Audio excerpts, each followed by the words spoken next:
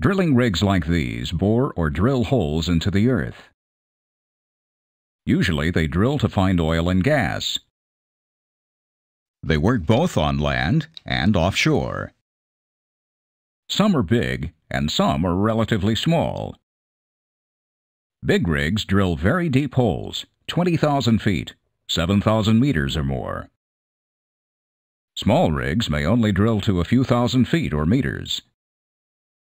People in the oil industry group rigs into 6 basic types: land, jackup, platform, submersible, semi-submersible, and drill ship. A land rig drills on dry land. They're the most common rig. Light-duty rigs drill holes from about 3,000 to 5,000 feet deep, or 1,000 to 1,500 meters. Medium-duty rigs drill to depths ranging from about 4,000 to 10,000 feet, or 1,200 to 3,000 meters. Heavy-duty rigs drill holes from about 12,000 to 16,000 feet deep, or 3,500 to 5,000 meters. Ultra-heavy-duty rigs drill holes from about 18,000 to 25,000 feet or more, 5,500 to 7,500 meters or more. Crew members can move land rigs on trucks, tractors, trailers, barges, helicopters, heavy rolling gear, skids, and, in rare cases, on specialized air-pressurized equipment. Small, light-duty rigs are pretty simple to move. Ultra-heavy land rigs can be difficult to move. A jackup rig drills offshore wells. It has legs that support a deck and hull. When positioned over the drilling site, the bottom of the legs rest on the seafloor. Jackup rigs can drill in water depths ranging from a few feet or meters up to more than 400 feet, over 120 meters. Boats tow a jackup rig to a location with its legs up. Once the rig-up crew gets the legs firmly positioned on the bottom of the ocean, they can adjust and level the deck and hull height.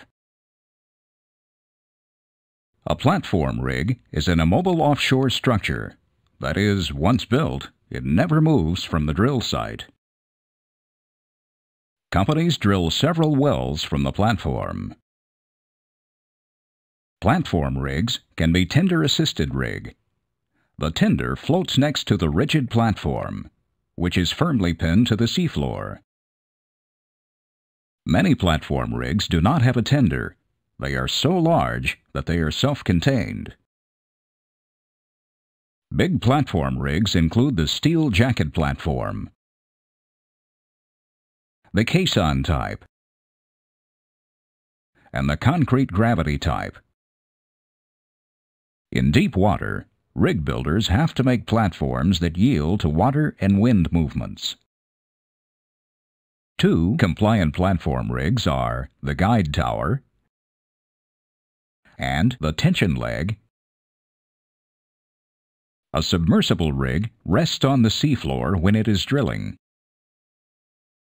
There's flood compartments that cause the rig to submerge and rest on the bottom.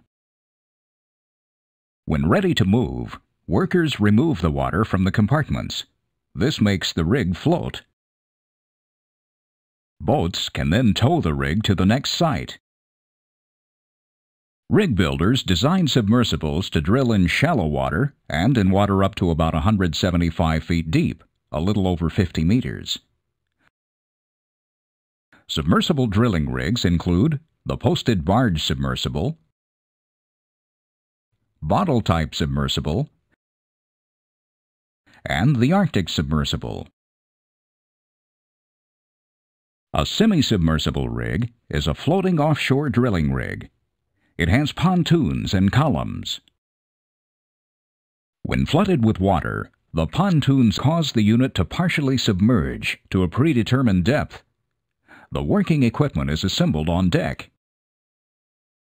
On the drill site, workers can either anchor the rig to the seafloor or use a system of thrusters and positioners to keep the rig over the hole.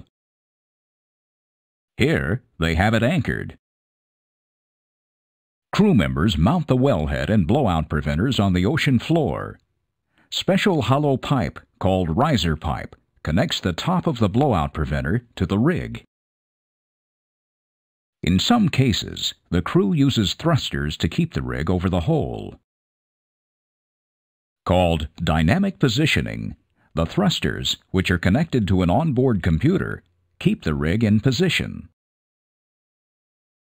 Some dynamically positioned semi-submersibles can drill in water depths of more than 7,500 feet, or over 2,200 meters. When keeping a rig over the hole, drilling crews use the term on station. Here's a semi-submersible rig loaded on a special carrier. The carrier vessel is moving the rig a far distance over the ocean. For shorter moves, the rig owner tows the rig to the drill site, or some semi-submersibles are self-propelled. A drill ship is a self-propelled floating offshore drilling unit. It usually uses a subsea blowout control system similar to the one on a semi-submersible. Many pieces of equipment make up a rotary drilling rig. Part of it's on the surface,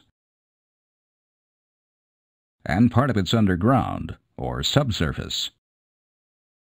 All the equipment has one main purpose: to put a bit at the bottom of the hole where it can drill or make hole. To put the bit on the bottom, rig crew members screw it into a special pipe. The pipe is called the drill string. Crew members lower the drill string and attached bit into the hole. For the bit to drill, surface rig equipment has to rotate it, unless it's rotated by a mud motor. Equipment also has to put weight on it to force the bit's teeth or cutters into the formation. As the bit rotates, a circulating fluid has to take the drill cuttings away from the bit. Otherwise, the hole would clog up. The fluid which circulates is called drilling mud. To impart rotary motion to the drill string so that the bit can turn, either a top drive or a Kelly and rotary table system is used. Power is transferred from the surface down hole via the drill string. Some rigs rotate the drill string with a top drive unit. Top drives are expensive, but very efficient. Crew members can add drill pipe joints to the drill string very quickly and safely, and they can drill the well more efficiently, with less chance of sticking the drill string in the hole as compared with a Kelly and rotary table. A powerful motor turns a drive shaft, which is connected to the top drive. Crew members make up or attach the drill string to the drive shaft. The drive shaft turns the drill string and bit. Notice that the drill string goes through an opening in the rotary table. The table does not, however, rotate. A link system suspends the top drive unit from the rig's traveling block. Drilling mud enters the unit through the gooseneck to the rotary hose, the flexible line that conducts drilling mud from the pump. A motor and gearbox power the main drive shaft. The crew makes up the drill string to the drive shaft. The built-in inside blowout preventer, IBOP or safety valve, keeps fluids from backflowing up the drill string when the driller closes it. The crew uses the torque wrench assembly to make up and break out, connect and disconnect, the drill string. The elevator links suspend the elevator. The rig crew latches the elevator around the drill string to allow the top drive unit to lift it up or down. A Kelly drive bushing, a master bushing, and a rotary table rotate the drill string and bit on some rigs. The Kelly is a heavy tubular device. It usually has either 4 or 6 sides.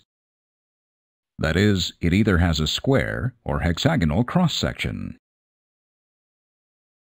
Square Kellys are less expensive than hexagonal ones, but the hex Kellys are stronger, so rigs drilling deep holes often use them. Whether 4 or 6-sided, crew members attach or make up the Kelly to the top joint of pipe in the drill string. The Kelly, 4-sided or square in this example, moves through a square opening in the Kelly drive bushing. The Kelly drive bushing mates with the master bushing, which the rotary table turns.